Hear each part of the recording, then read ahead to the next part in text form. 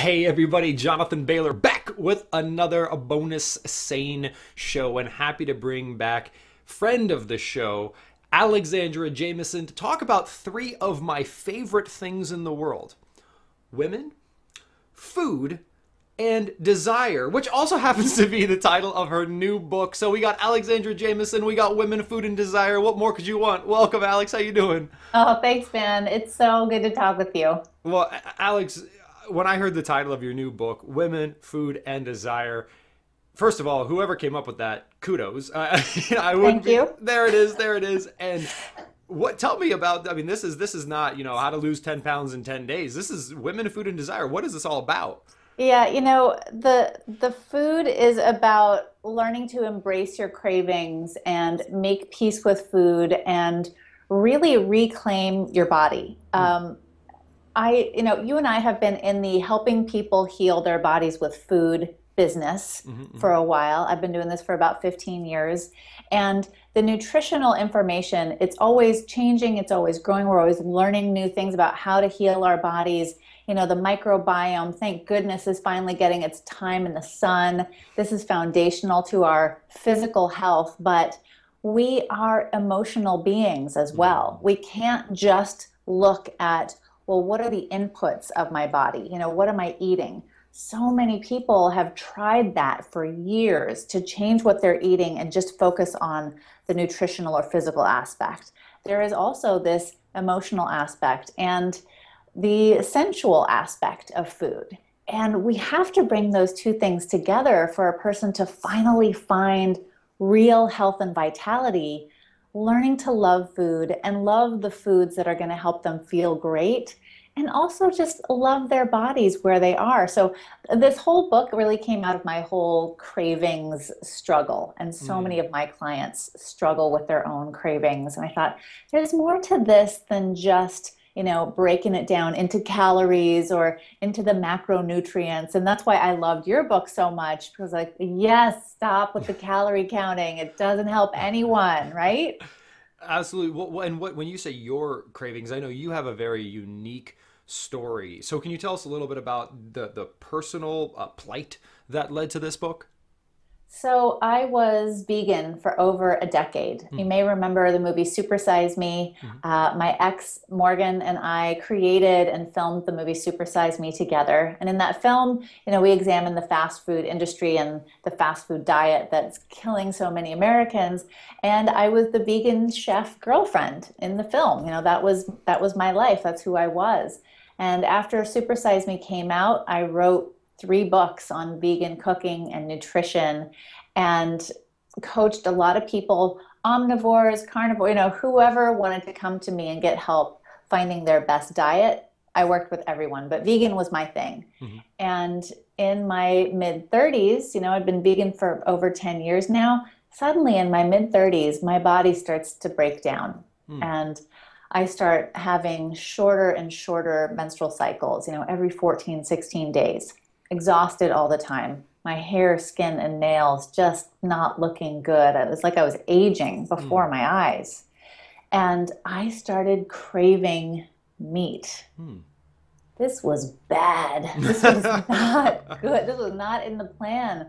I was totally identified as vegan. Many of my friends were vegan. And I tried everything in the vegan framework to fix my body. It was more superfoods, more plant-based protein, more sea vegetables, and nothing was working. And I realized that these cravings for meat were my body telling me, you need something else. And I was counseling clients, my readers, to listen to their cravings, listen to your body. It's telling you what you need if you can listen to the subtle messages. And I wasn't allowing myself that same freedom. So with some support from some friends, and it took a little time for me to really come to terms with this, but I started eating animal products. I started with organic eggs and then some fish, and my body felt so good physically, but emotionally it was very challenging to come to terms with kind of switching my identity in full view of 20,000 readers who read my newsletters every week. So I understand how hard it is to really admit what it is you want, not just in your body, but in your life, because we're so afraid of the backlash. And that's what I experienced. You know, I came out as no longer vegan, and it went totally viral. Thousands and thousands of comments, Facebook posts, really vicious attacks online, death threats, actual friends unfriending me. So I know how challenging it is to try to explore your health and your diet and be scared that you're going to be ostracized from the people that you love. Alex, is that something, certainly I would imagine that most, if not all of the readers of your book will not be experiencing something as severe as what you experienced, but I think we all know that anytime we make any change in our lifestyle, and sadly, especially the ones that are for the positive, just objectively for the positive, like I'm going to go back to school, or I'm going to stop smoking, some subset of your peer group is going to harass you for that. Right. How will we learn how to deal with that a little bit in your new book? Absolutely. And it's a process to gain that confidence and to start looking for the support that you need, because we are social creatures. You know, we crave intimacy as much as we crave sugar. In fact, I think that's one of the main reasons why we crave sugar is because we're not getting enough intimacy. That's chapter 8. Chapter 8 is all about intimacy and sexual pleasures and those aspects of our health too. But humans are social creatures, and to be ostracized, cut out from your tribe is like death. For us. It really strikes us on that basic fear level. So I do talk in the book, you know, I recount stories from clients of mine who go through these changes, who have to stand up for themselves, be confident, you know, find other support in their lives. And it's really inspiring what you're able to create. Do you find, so it's already hard, so that we can almost break this apart into, let's almost say physiological and psychological, and you use sugar, which is a great example. So the more and more research we see, the more and more we see that the physiological grip that processed sugar has on us is no less severe than that of things like even nicotine or other type addictive drugs. But when you combine with that the social ostracism, so if you choose not to smoke, or if someone offers you a cigarette and you say, that's okay, I'm not a smoker, people aren't gonna be like, well, this guy doesn't smoke cigarettes, clearly. Right. But if you say, you know, I brought cupcakes in, I'm not gonna have any cupcakes, people are like, wow. So not only do we have this addictive substance, which is already hard enough to get rid of, but then society seems to encourage us not to get rid of it. So we've got like a double whammy. How can we escape that? I so resonate with that story. Man, when I first changed my diet and I had to cut out sugar to rebalance my own bacteria in my body, you know, I had to cut out sugar. And like 2 months later, it was my birthday in the office where I was working. And everybody looks forward to birthdays in the office, right? The HR director gets a cake. And I went to her and I said, please, you know, don't get a cake for me. I'm not going to eat it. I'm off sugar. And the dirty looks I got because I had said, no cake, please. Like people were pissed that they weren't getting their free cake in the office, right? So it was really challenging. I was like, oh, I'm sorry. Like I took away the party. Like, can we get a bowl of fruit instead? And people just weren't very psyched about that. But so yeah, I've been there for sure. And in the book, I really break down what I see are the 4 root causes of cravings. You know, from the microscopic level, the bacterial cravings, our nutritional cravings, emotional and physical cravings. And you know, the bacterial balance in our body absolutely has to do with what we crave. So my first cravings drama around this sugar addiction I had in my mid-20s was absolutely about a candida overgrowth. So those cravings for sugar were telling me something. It wasn't necessarily that I should have what I was craving at that point, but I had to learn, oh, this craving means that there is something else in my body. You know, it was the puppet master. It was the beast within that was telling me I had to eat sugar to feed it. But then there are nutritional cravings. And, you know, thank goodness we have nutritional cravings. It's what drives us to eat. It's appetite. But we can often crave foods that actually have the minerals and nutrients in them that we need. You know, magnesium deficiency is one of the top most concerns for American women. guess which food has a great amount of magnesium in it that we love so much? Chocolate.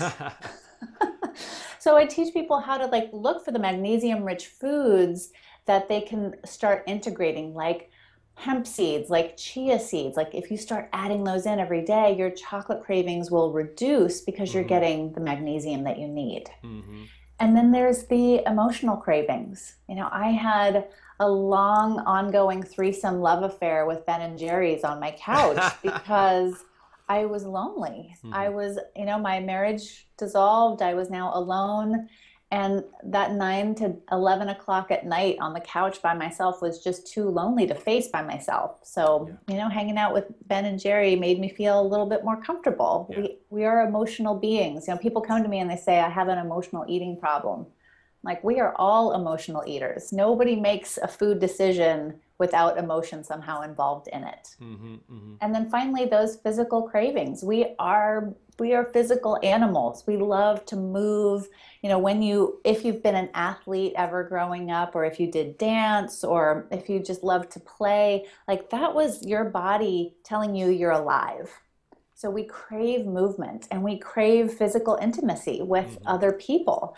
But there's so much keeping us from enjoying that or doing that on a regular basis. So learning how to call exercise movement instead of a workout is a lot more fun for people. You know, I spent $300 this summer on hot pink roller skates. Best exercise of my life and so fun. It's like one of my favorite things to do. So, you know, I really try to get people to look at all the aspects that are eliciting cravings in their body, heal themselves with food while they're healing their relationship with food.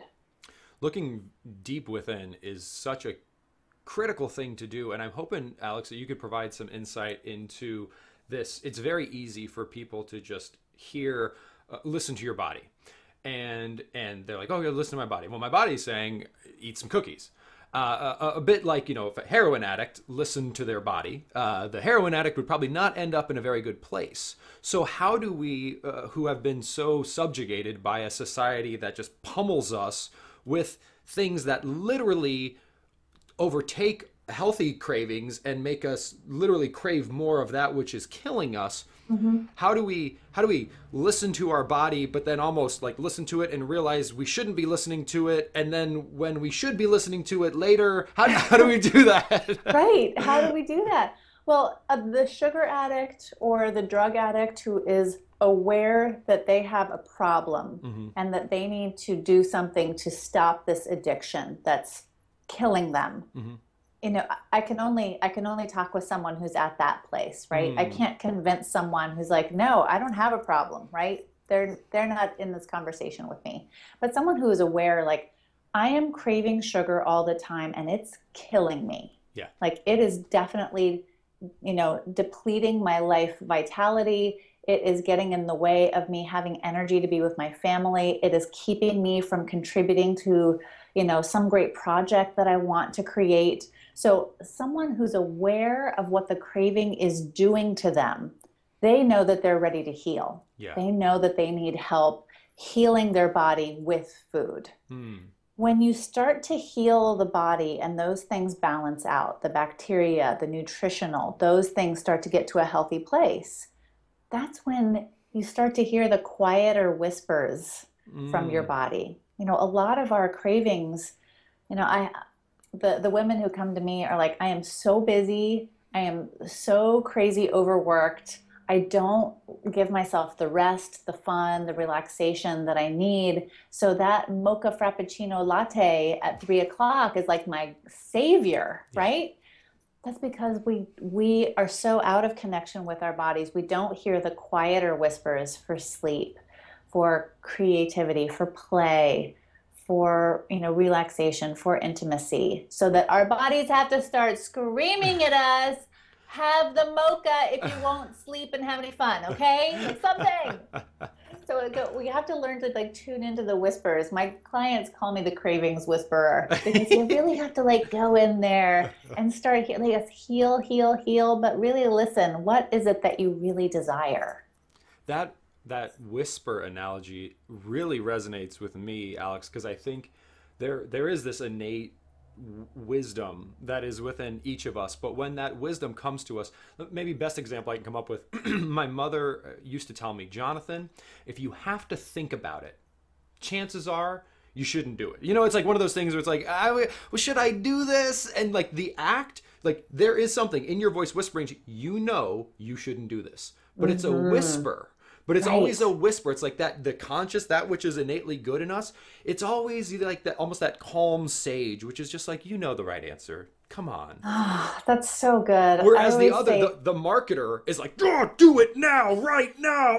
The marketer. I love it. That's so true. Your mother, what a wise woman. That's brilliant. I always say like overthinking things never did me any good. Like really doesn't do me any good. And actually that is an aspect that I talk about in the book, the bacterial, the gut health aspect of healing and cravings is so tied with intuition. You know, our gut is our feeling brain. It's our intuitive brain. You get nervous knots, you get a gut feeling about something. You know, you get butterflies in your stomach. We feel the truth in our gut. It's incredible. Science is finally catching up to these old sayings, right? Yeah.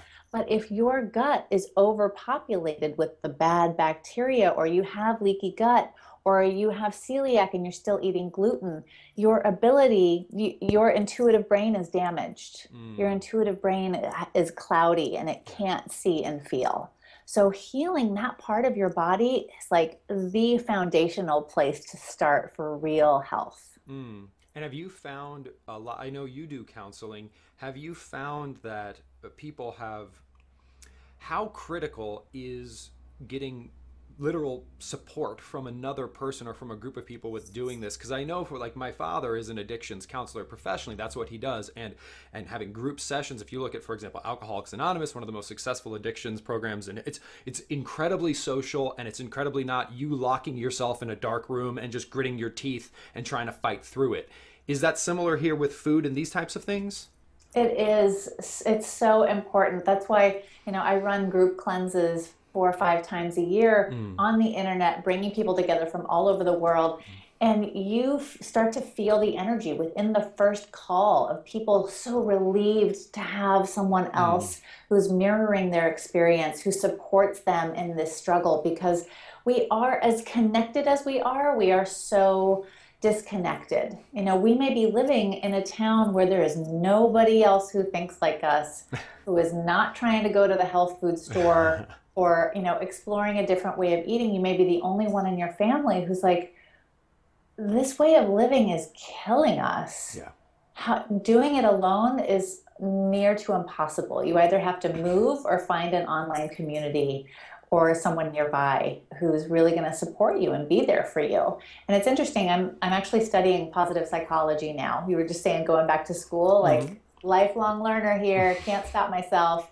So I'm getting certified in positive psychology, and one of the things that, like the main feature that separates a really happy person, a successful happy person in life, from someone who is totally unhappy in life is positive social connections.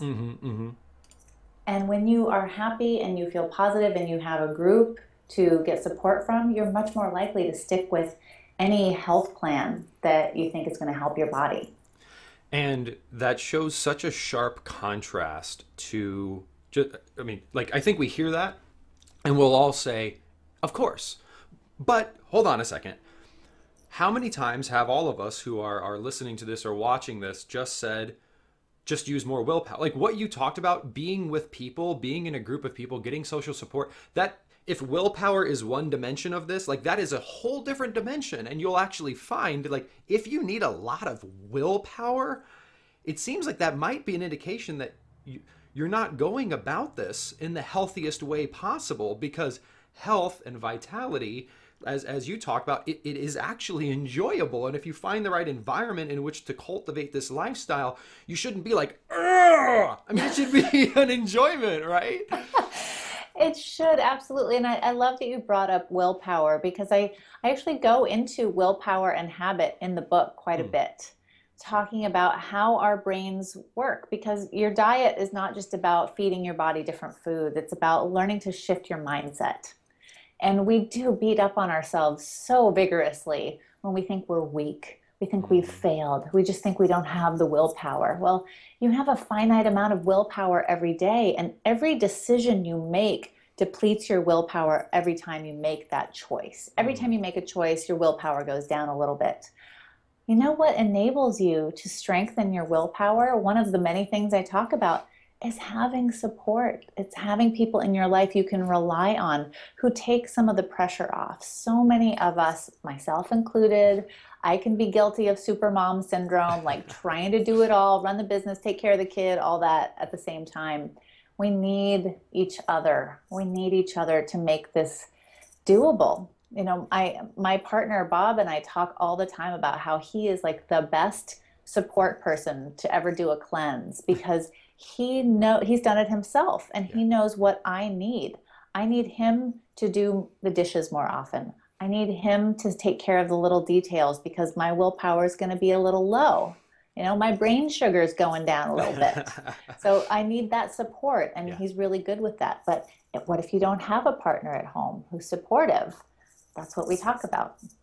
Well, Alex, I think this is a great contribution to the community, because I've been so involved in the science, and I've seen how far pure science can take you. And I have a little bit of a double whammy, because my formal education is in economics, and economists are known for thinking of people as what's called econs, which are these purely rational beings that just like, well, clearly this has more vitamin C in it, so I'm going to eat it because vitamin C is good for me. And the more you live, the more you see that, nope, that's not how people work. And we can have all the science in the world, but if we don't look at all the other aspects that are involved in this, it's not going to matter a hill of beans. So tell us a little bit more about where we can find this book, when we can find it, and just maybe what you hope people will get from it. Oh man, I'm so excited. So Women, Food, and Desire, I'm going to flash the cover. Boom! Woo-hoo! Yeah. Women, Food, and Desire, it's coming out January 6th. And we're actually going to be offering a free cravings cookbook for anyone, whether you buy the book or not. I want to give you a bunch of recipes, dozens of recipes that are going to answer those cravings that you always have, but in such a healthful, easy, delicious way that you actually start healing your body while you get the taste and flavor and experience that you want from food. So this cravings cookbook is going to be awesome, and people can sign up and get that for free online. I love it. I love it. Well, and where can folks go online to learn more about the book, Women, Food, and Desire? So they can go to womenfoodanddesire.com. And be very careful maybe to go directly to that URL and not to just type into Google Women, Food, Desire, because you might get some much different search results if you just type that in. Which might be exciting, but they won't get you the cookbook. If you're at work, you might just... So womenfoodanddesire.com. I love it. Well, Alex, it's always a pleasure chatting with you. Thank you so much for joining us today. You too. Thank you, man. Well, viewers and listeners, I hope you enjoyed this chat as much as I did. Our delightful guest today is friend of the show, Alexandra Jamieson. The name of her new book is Women, Food, and Desire. Check it out at womenfoodanddesire.com and check your inbox, because I will be sure to send you a link to the wonderful free cookbook she mentioned. And remember, this week and every week after, stay sane. Chat with you soon.